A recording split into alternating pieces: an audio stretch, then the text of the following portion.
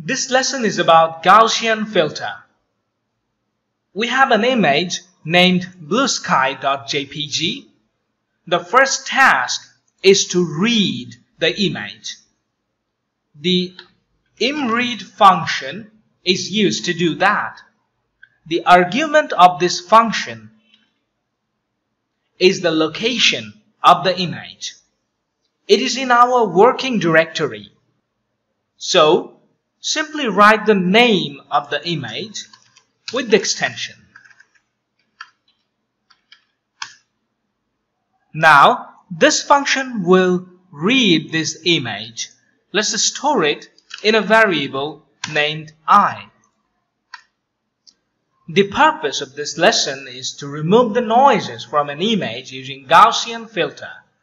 Let's add the noise first. We use imnoise function to do that. It will add noise on this image. The type of the noise is salt and pepper, and the density of the noise is 0.05. Now, this function will return a noisy image. Let's store it in a variable named n. This is an RGB image. That means it has 3 channels, red, green and blue. We have to separate the noises from each channel individually. Let's split the image into its channels. This is red channel, this is green channel, and this is blue channel. Now it is time to define the filter.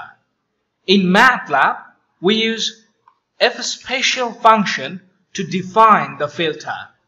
In the first argument, we define the name of the filter. It is Gaussian here. Then the size of the filter.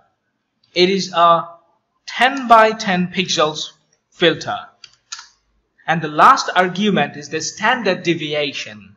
The value is 4. The filter has been defined. Let's store it in a variable named the_filter. Now, using imfilter function, we can apply the filter on individual channels. Let's start with the red channel.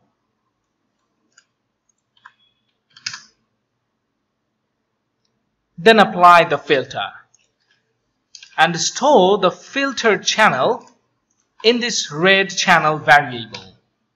Do the same thing for green and blue channel. Then use the cat function to concatenate these 3 channels.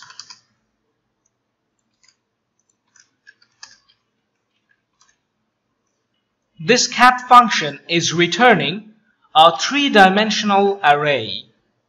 That is why we have to specify the 3 here. Let's store the combination of these 3 channels in a variable named f.